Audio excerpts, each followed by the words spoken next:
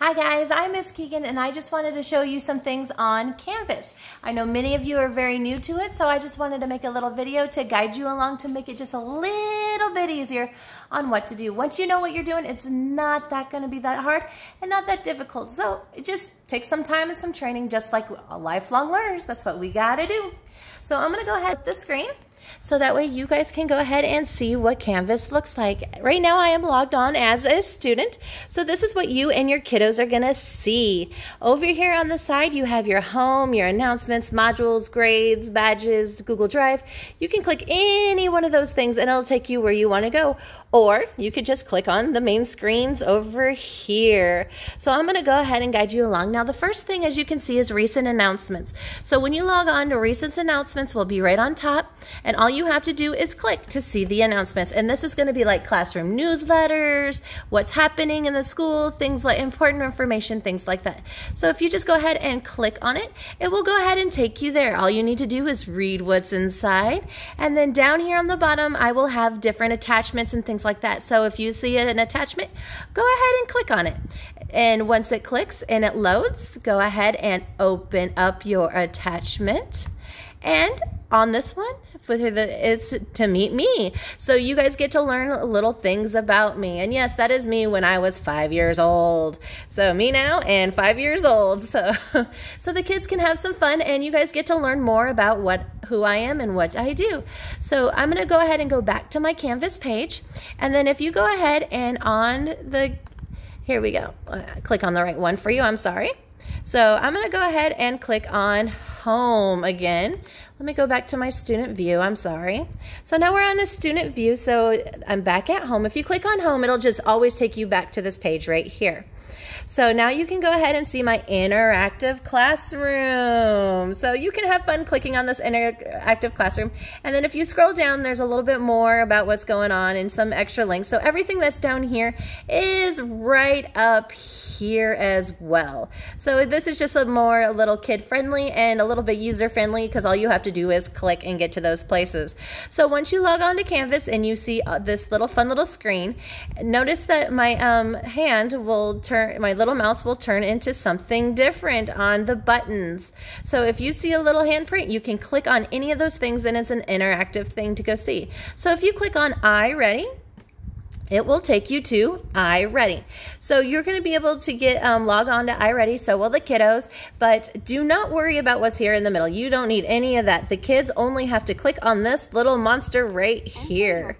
I will later on, once we have everybody's information and log on information, all you have to do is enter in the class number, and then it's going to ask you to find the kid's name. You find their name, click on it, and then you're going to enter in a picture code. I will give you all that information to you guys once we have it. So that's how you can click on iReady. The next thing that you're going to be able to do on this is, if you notice right here, this little button right here, this little penguin, this is Gigi. He does ST Math, and that's where the kids have a lot of fun. So if you click on that, it will take you to ST Math, and all the kids have to do is click on Gigi, and we will get them all set up on that. So once they are, all they have to do is click on him and put in their passwords and start working on ST Math. It's so simple. Except on the passwords on ST Math, they are very long, and the kids do memorize them, believe it or not. And it's just a fun little picture code. Gigi teaches them how to use all that stuff, so do not worry. Gigi handles everything. And then over here on Nearpod, we're going to be using this for some of our lessons and assignments, and make little games and activities for the kiddos to play. Once we have that all set up, you'll be able to use it. So when you click on Nearpod, what it's going to do is just ask you for a class code, and I will show you where you guys can get those class codes. So once you have the class code and you type in and join, it'll ask you for your email, and I'll show you how to do all that in just a little bit. Okay, and then if you click down here on me, it will actually take you to my YouTube channel. I have previous lessons from last year up here and uploaded, so I'm not going to take those off. So you could still watch any of those lessons if you want, just for fun, for the time being. But but all the worksheets and things right there, you guys don't have those quite yet. So, but at the beginning of the year, this year, I'm going to still be using YouTube. I will send you the YouTube links on the lesson plans to be able to watch the certain videos I want you to watch. But if you subscribe to my channel, you can still get all those videos from either the lessons or just from this main page. So it's up to you on how you want to do that.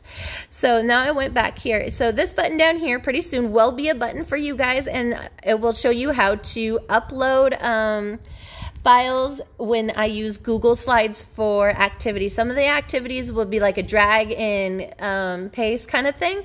So if you have it as a hard copy, awesome, you can do it that way, or you can do it through a Google Slide, and I'll show you how to do all that and give you the links, so don't worry. This little button up here, pretty soon, this Canvas spot right here will be a button pretty soon, and you'll be able to click on it and you will get this video again. So this video will always be available to you, so if you need to do anything, you're able to do so. Okay, and then if you go right down, and before we go to our lessons, you can go ahead and click on these two videos here. Every morning we're going to have some songs and videos to watch and listen to. So every day in class in the morning, the first thing that we do before we get started, after saying hello to everybody and just kind of getting in the flow, we actually sing and dance to these two songs, and it's counting to 100, and it's a sing it, sign it, and say it. So the kids get to learn their alphabet, their letters, their sounds, not only by saying them, but also by sign language. And then over here, they get to get fit counting to 100, because being able to count to 100 is a kindergarten standard. And this is the best way to do it, is just getting exercise and moving. So let the kids get up, get them moving, because it will help their brains. And hey, why not? You guys can do it along with them if you want. If you click on lessons, lessons will take you to what's going on. As you can see, it says Home Study Week 1, and it says the date. So and everything, nothing will be posted until you guys are supposed to see it. So don't worry, you're only gonna have to do what you see. So right here we have the letter game match. So here's two activities that I already have uploaded, and I will upload other things as well as we get going. So all you have to do is click on that, and as you can see, it tells you the directions. Click on the match game. So you can go ahead and click here, and it should take you to Nearpod. If you already have your, just type in your email and on Nearpod, and you're going to click on join session. I typed in mine, and they get to actually do a mini activity. So on this activity, they actually have to match letters and sounds. So like L, they would have to find L and find the lion, click and match, and there you go, you got it right. But if you don't have it right, it'll tell you no, and then you need to keep trying again, and then they can click on the slides on the side and just keep playing, and there's more letters, and it just tells you the directions on what to do. And so that is on Nearpod. And then also, if you clicked on Nearpod, this is the little activation code right here. So if you copy and paste, so Control-C, and then remember on the back of our screen where it said Nearpod, and you clicked on Nearpod, and it told you to go put in the code. So Control-V will put in the code for you, and you should be able to join the game. It might ask you for your email, which it did. It asked me for my email, and I just hit join session, and there you go. It did the same thing. So you can get onto Nearpod two different ways. So like I said, don't worry, you will always get those codes from me when I have those kinds of lessons. So if you click back on your lessons, and there's the letter game match, and then there's also Counting Monkey. This is just an example, Counting Monkeys 1 through 5.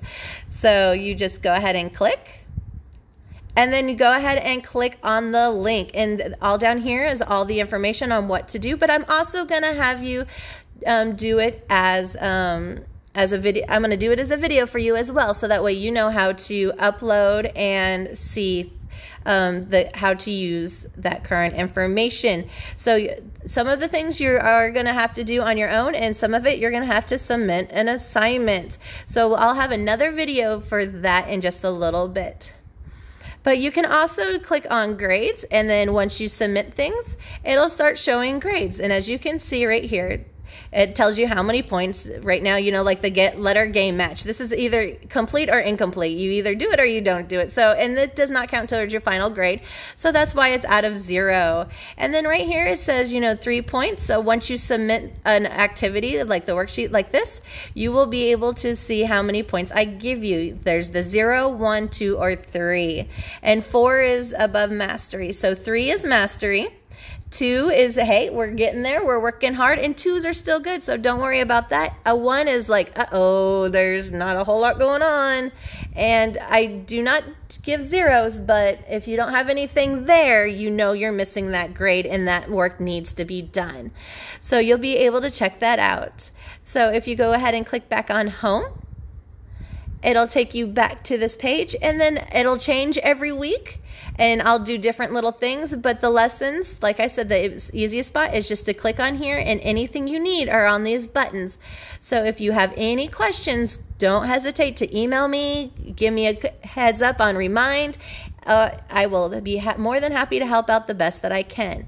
So I hope this helps you guys with your first little introduction towards Canvas, and it makes your mind a little bit more at ease on what is going to happen. Have a great day, guys. I will talk to you later.